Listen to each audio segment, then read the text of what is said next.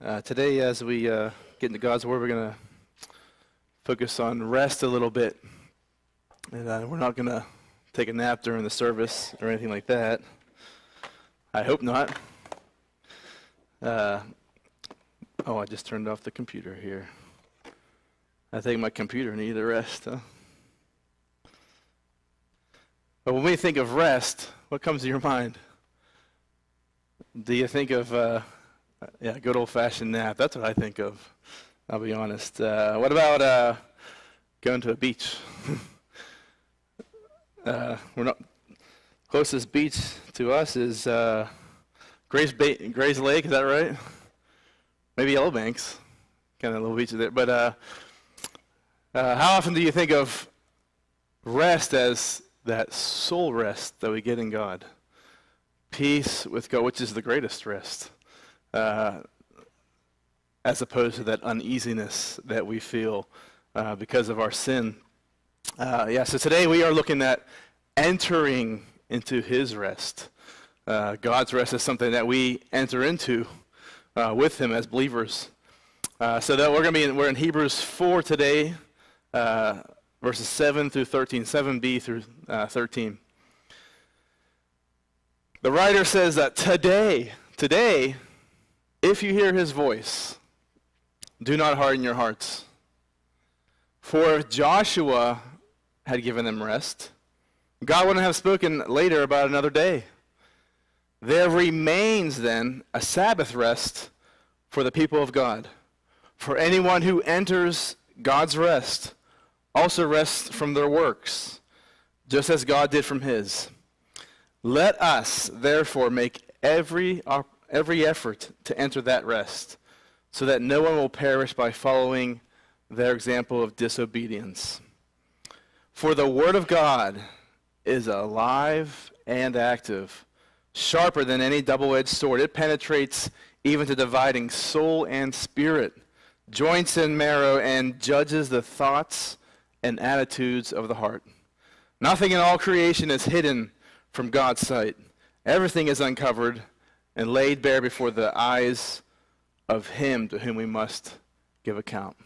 Let's pray.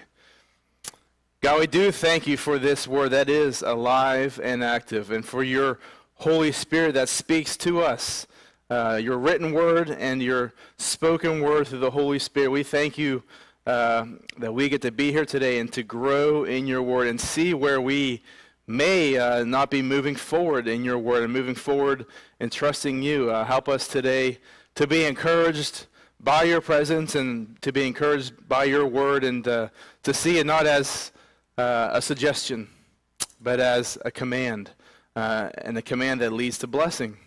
We pray today that we can all enter into Your rest and have Your peace as we trust in You. In Jesus' name, amen. I enjoy a good night's rest. They don't come by too often, but when they come, you really enjoy them. And whether it's physical, mental, whatever kind of rest, God designed us to rest. We need rest. And I think for many years we've understood that we need rest. We certainly need it, of course. But you ever think of why is it we need it, or why did God create us in that way? And really looking to the science of it, really.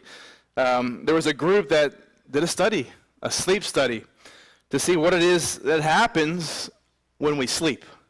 When we sleep, they said actually, what happens is when our brains kind of nap, when we nap, the synapses that connect the brain's neurons, they actually shrink.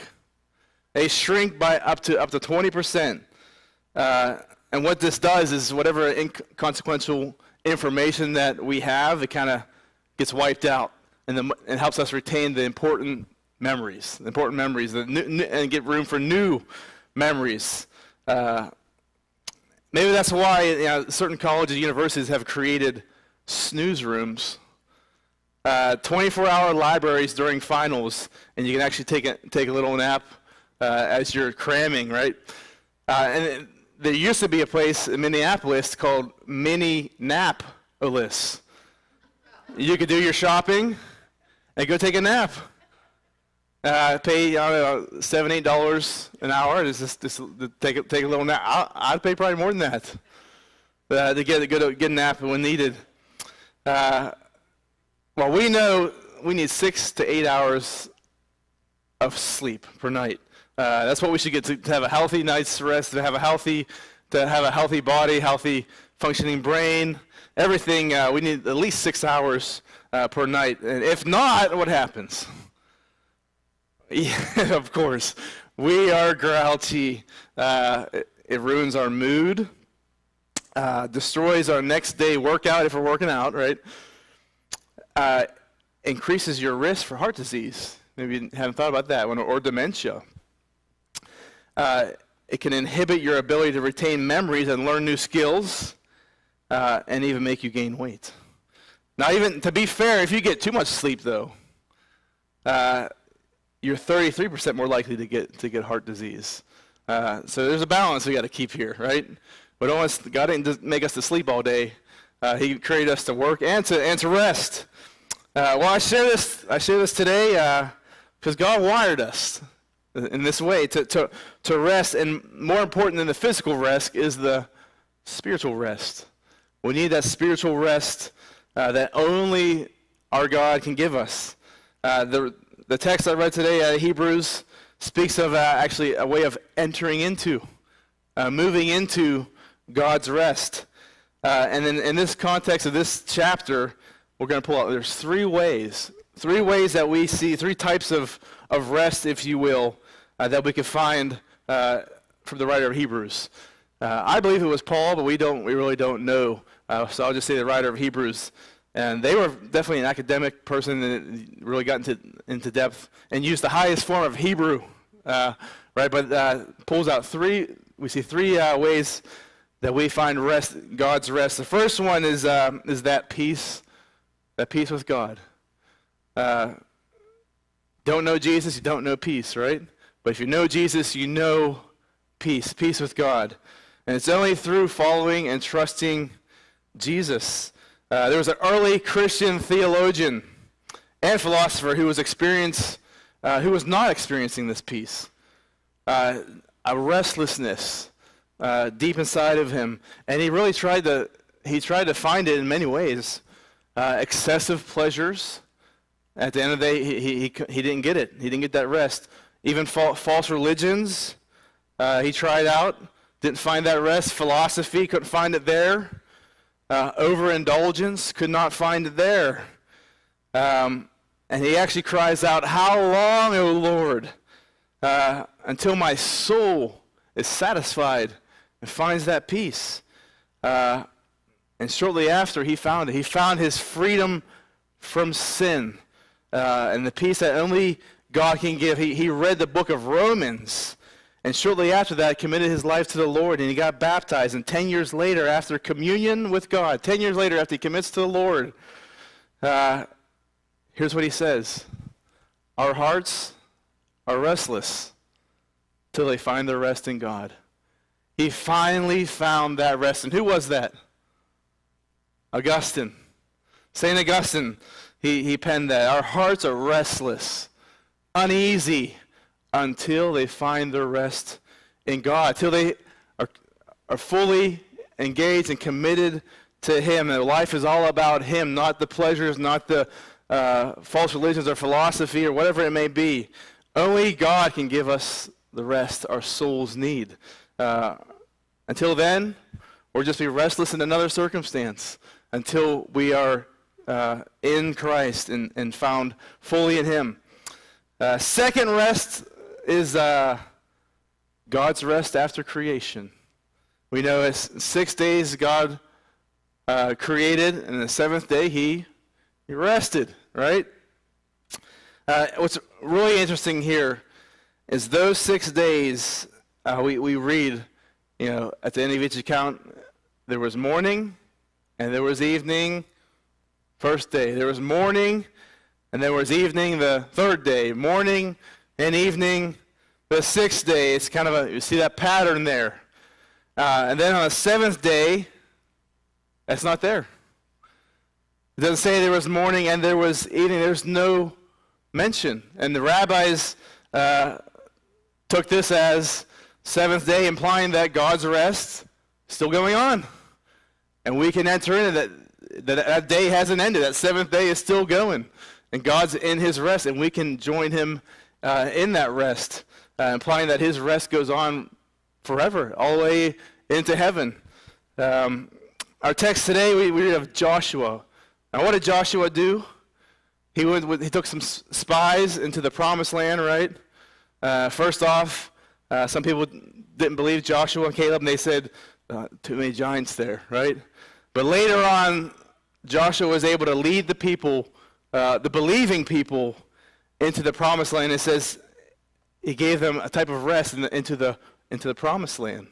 But it says if Joshua would have given them rest, right, there wouldn't remain a rest, Sabbath rest for the people of God. We wouldn't be saying it today. In Psalm 95, David said, it's not just for those that were with Joshua, but for all God's believers, followers.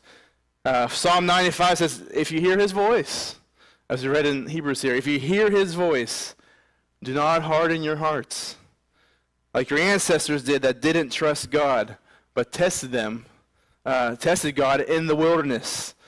And he ends the psalm saying, God declared on oath that they would never enter his rest.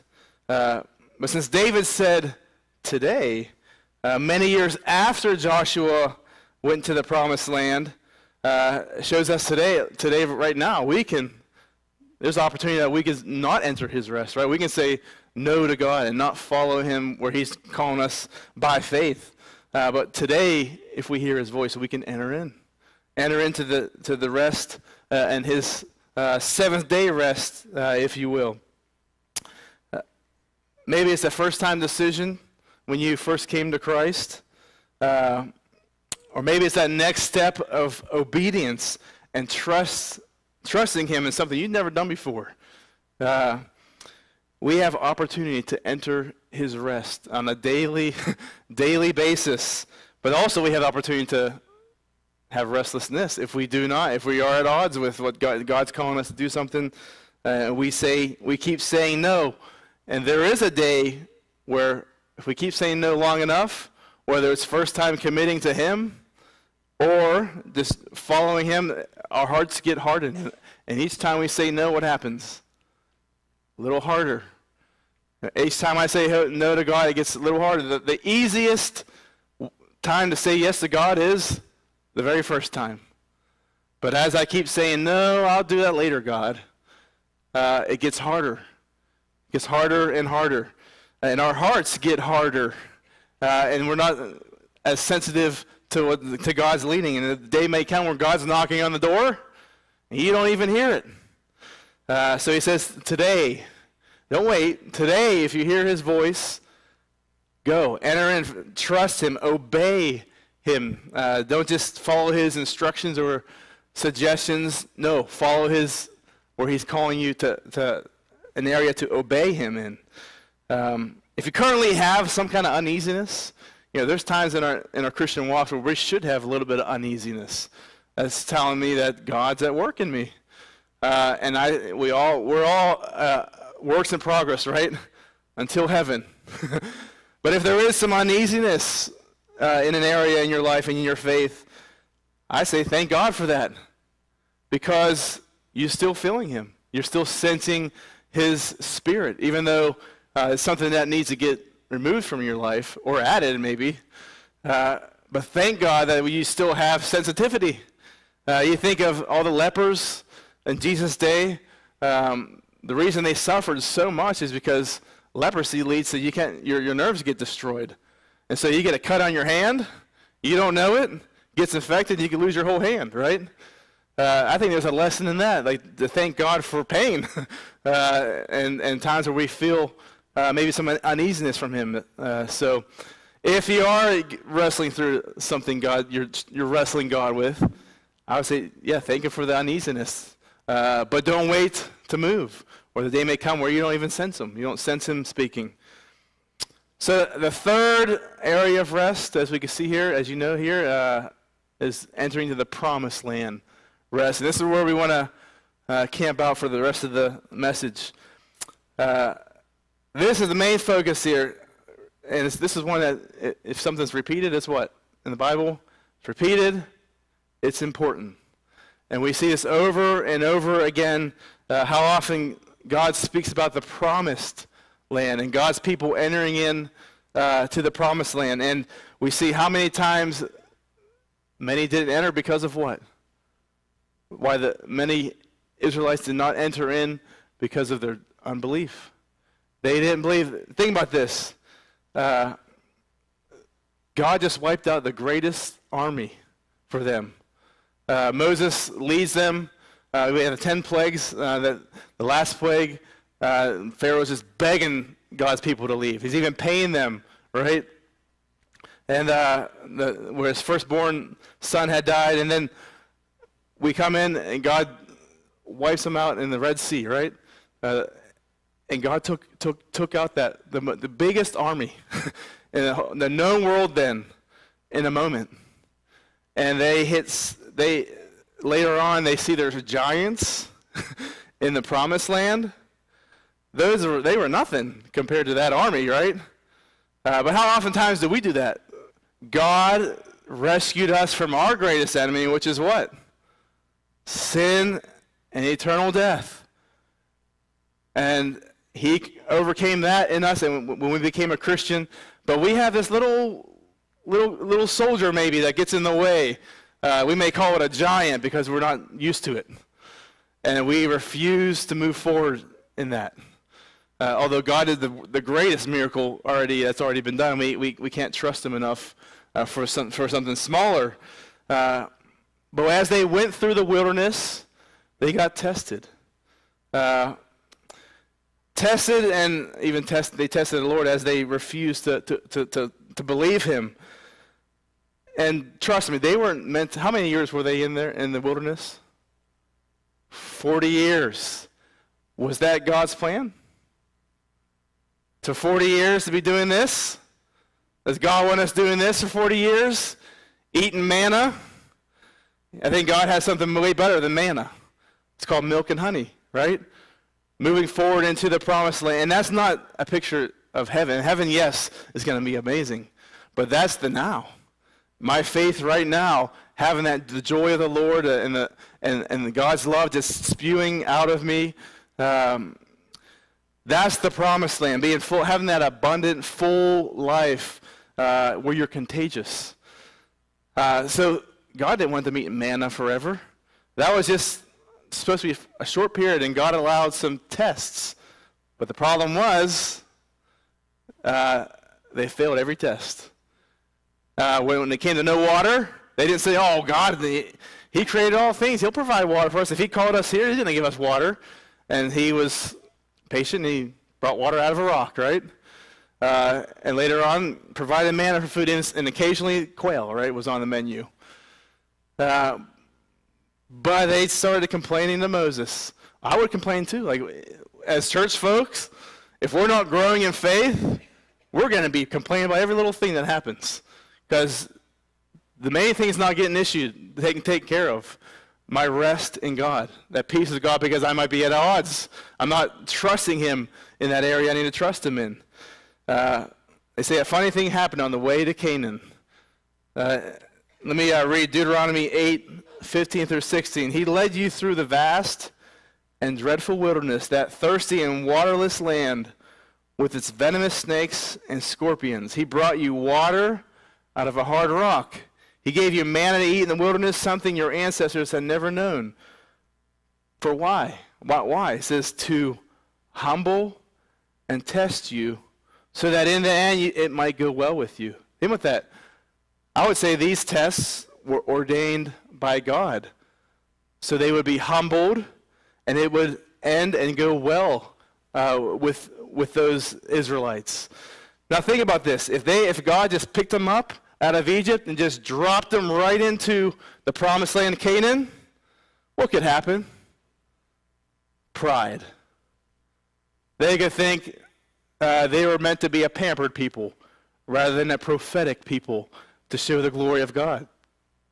And they would have thought it was all about all they're doing eventually. They would forget God. So God allowed he was trying to prepare them for the promised land. So he brought in tests. That's when we face a test in our lives, we got to say, okay, this is an opportunity to turn this test into a testimony.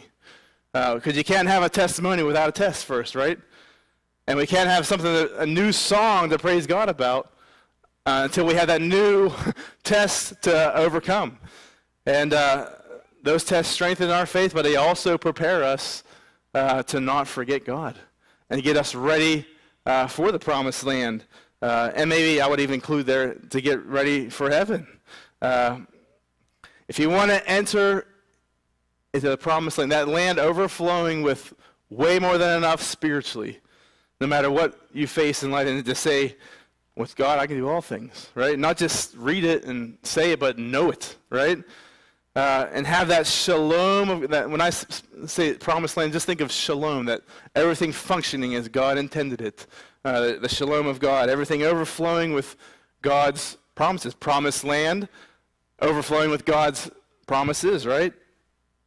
If we want that, we got to expect a little difficulties to come, a little bit of challenges to come.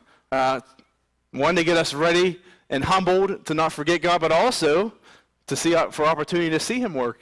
Because until we have that challenge or that thing that only God can help us with, right? We need the opportunity. And that final test when Joshua was about to take the people into the land, they saw those giants. They went back to the default setting. They didn't believe Joshua and Caleb. So God said, I'll take the next generation. And trust me, that wasn't without difficulty, was it? The new generation that went in, did they face trials? Yeah, they had to cross the Jordan, right? And God parted the Jordan for them. And also, there's this land called Jericho, well-fortified city. They trusted God, and they overcame it, right? But that first generation, even though God performed many miracles, God can do all kinds of miracles in our lives, and we can still be at unrest and unbelief, even in the presence of God doing miracles. It wasn't them saying, oh, we'll follow your instructions someday, what God. No, Hebrews here says it was unbelief and disobedience. Actually, disobedience. So when God calls me to is zero in on something on me to move forward in, maybe it's serving in some way or giving in some way, and I say no, it's actually an act of disobedience. And I'll be settling for manna, manna in the wilderness. Manna was not on the menu, I like to say. There was no manna on God's menu. He didn't intend that. But when we say no to God and continue to say no, we have nothing but manna to eat. Over and over, it just gets kind of almost the same thing as the world may provide. No matter what idol the world may follow, it's all going to lead to one thing: eternal death and restlessness. But as I trust God in faith, it leads to His promises, the promised land, abundant life, and growing in the knowledge of the Lord and knowing Him experientially, right? Maybe you need an opportunity. Maybe you feel some restlessness.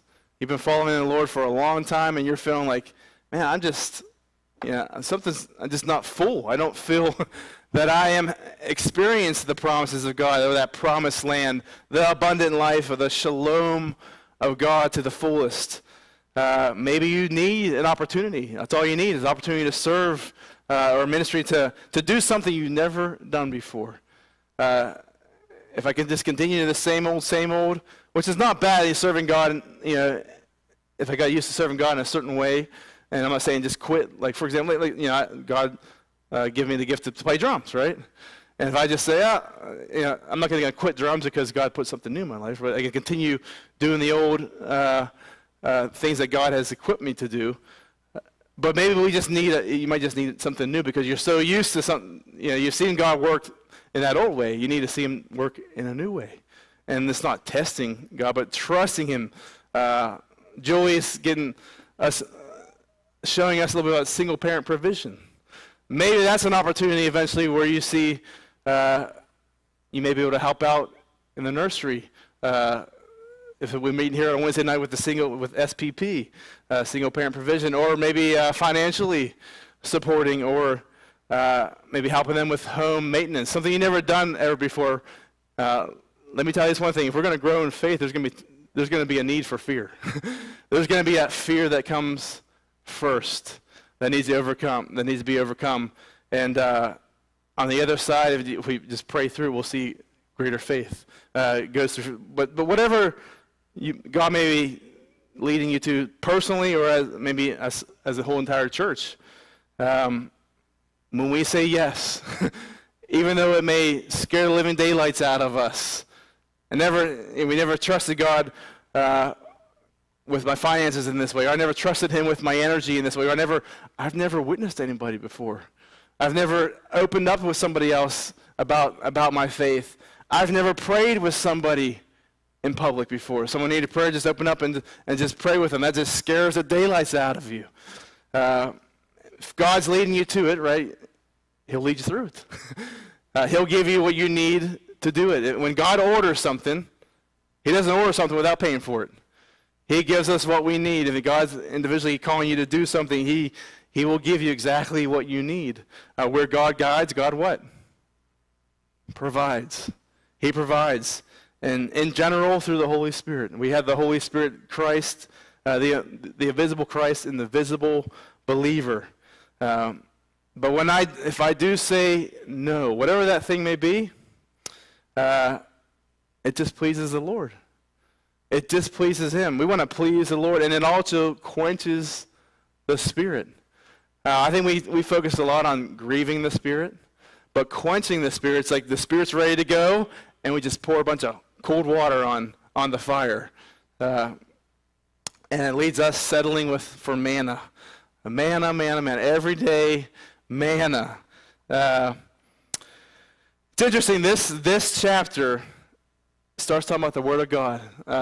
The writer's speaking about these Israelites going through the wilderness, trusting God, going to the promised land, and then poof, almost like a cut and paste in the wrong place. Maybe you've done that before. And send an email to the wrong person, or cut and paste something in your text message. I've done that one. Texting someone's number to them, but texting to the very person I just copied the number from. Well, maybe it just seems like it was just a copy and paste. It almost seems like out of place. Well, all of a sudden, the writer starts speaking about the Word of God. Was talking about the Israelites trusting God and going and believing God for the promised land and overcoming those giants. But he's all of a sudden, poof, for the Word of God. There was no mention of the Word of God yet. But then, poof, the Word of God. I mean, when I first started reading the Bible, I was like, this is kind of strange. I don't understand. But now it makes sense to me. Because the Word of God, right, is more, we have the written Word of God, right? And then we have the spoken Word of God. I mean, for example, the Bible might not say, oh, go help Julie with single parent provision. You might not see that in the Word of God, but the Holy Spirit says serve. Generally, but then it says, and maybe Julie, you're talking to Julie, and she's like, this is really exciting to see what God's doing here. And so the specifics, the spoken word, the Holy Spirit saying, go specifically to this place. Kind of like Philip and the Ethiopian. I need you to go right to this place and talk to this person right now, right? So the spoken word is like that's what they were disobeying. God was speaking. Joshua and Caleb said, this is the way to go, right? But they didn't trust him, and they rejected the word, the living, active Word of God. And they weren't able to enter into the rest. And today, as he speaks to us, when we say yes, we find the rest. We enter into that rest that only he can give and the world can't take away. Many of his blessings. I want to end with two quotes to encourage us as we hear the word of God, not just to read the written word, but as the Spirit may be leading us to something specific.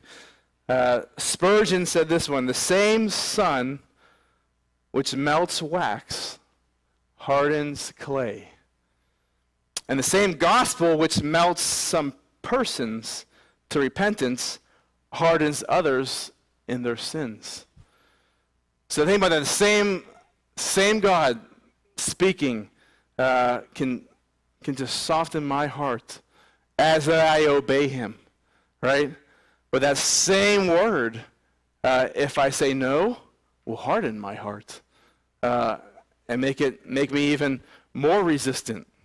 Then Vance Havner says something very similar. Let it never be forgotten that although we may be doing nothing about the word we hear, the word will do something to us. The same sun melts ice and hardens clay, and the word of God humbles or hardens the human heart. So when God says, and God's a God who speaks, isn't he not? I mean, Jesus is the Word made flesh, right? He's a God who speaks to us, to his people. When he speaks, say yes. Do not today, if you hear his voice, do not harden your hearts, but enter into his rest, the peace that only God can give and the world, like I said, cannot take away.